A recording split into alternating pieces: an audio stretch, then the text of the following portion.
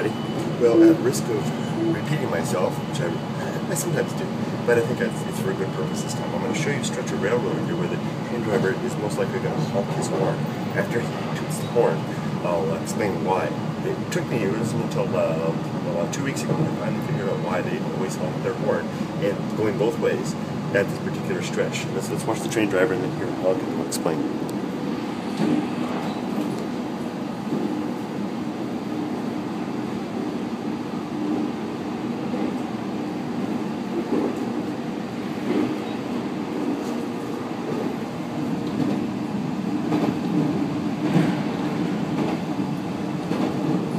Anytime now.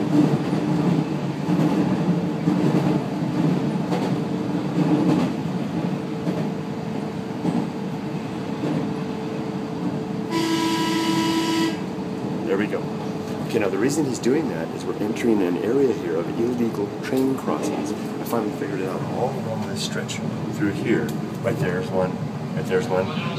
There are all kinds of unprotected crossings where people go across, just hop and skip and jump across the tracks. Yes, that's what they do. They hop, skip, and jump right across the tracks, basically illegally and very dangerously.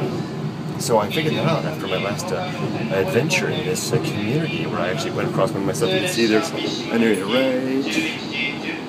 Okay, well, this one's going to cross it. I figured it out when I actually went across one myself because I came to a dead end. I couldn't go any further except to go across the tracks illegally. And then they fenced it off right there. See how they fenced that part off right there? To try and stop them, but they do it anyway.